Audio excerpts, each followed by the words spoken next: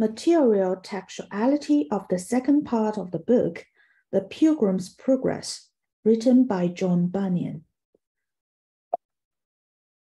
The paperback was originally published by Oxford University Press in 1984, reissued in 1998.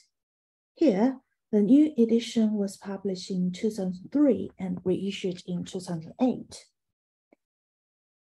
In terms of the frontispiece, if you take a close look at the page unseen of the two sections in this book, the one on the verso here is from the first part, and the recto one is from the second part. You will notice a great many of distinctions. The young man Christian is replaced by his wife, 4 children, and neighbor Mercy. One interesting thing here is a proportion considering the portrait of John Bunyan and the characters here. In the first picture, Bunyan is considerably large compared with the lonely figure of Christian, and in the second part, the portrait becomes smaller and the 6 figures come to be the major parts of the frontispiece. It is not only because the number of main characters is increasing, but also for the reason of the change of atmosphere, mood, or we can say influence, from solitary pursuing of Spirit of God to companion journey to search for truth. As for the title page, the second part follows the rules of long S and Roman font mainly. However, the punctuation marks are quite different from what is shown in the first section, which are labeled in blue ones. Those punctuation changes make it easy for us to pause and read. If you look at the middle part of both sides, there is a word "and." Now on the right hand, it forms a new line with all letters capitalized, and in the next line, safe arrival at the desired country, as followed. This kind of pause is more scientific and reader-friendly.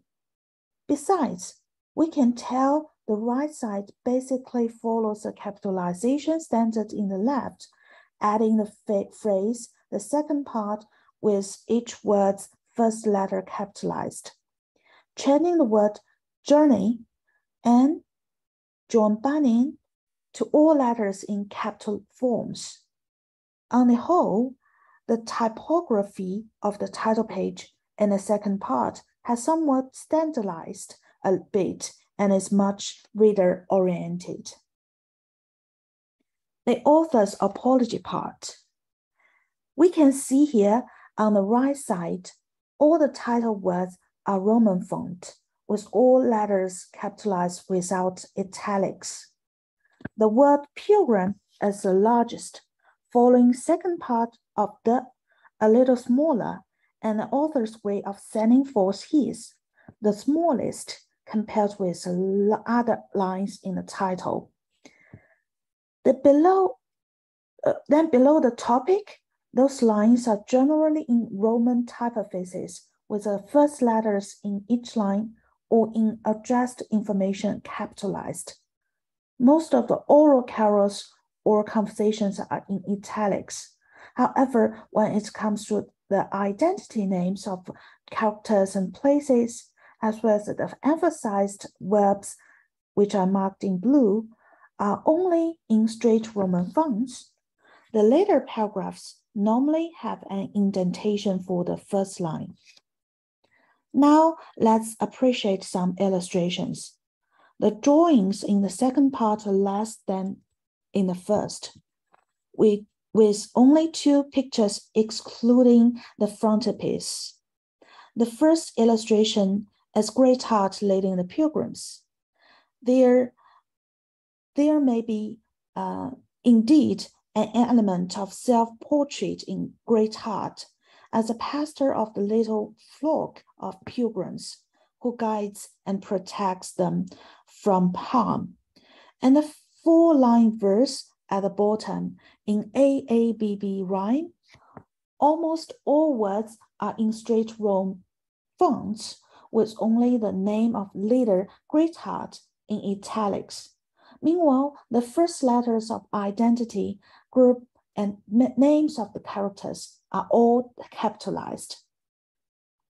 Well, let's move on to the comparison between the endings.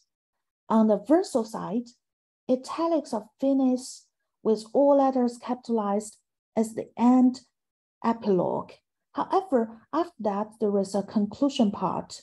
The page, the end, in straight Roman fonts, is actually the real ending.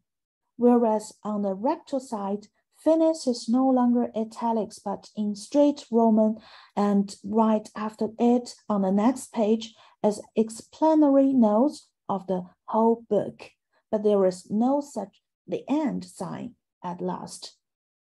In conclusion, we've talked about many material textuality concerning the second half of the Pilgrim's Progress, such as the front matter, frontispiece, title page, apology.